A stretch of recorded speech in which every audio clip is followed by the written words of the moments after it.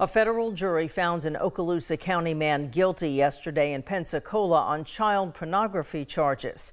41-year-old Jeffrey L. Pybus was convicted on receiving and possessing images and videos of child pornography.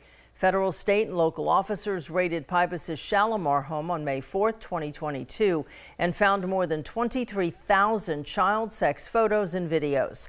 Pybus used a file sharing site to download the material during the previous 3 months. His sentencing is set for March 13th. He will receive between 5 and 20 years in prison.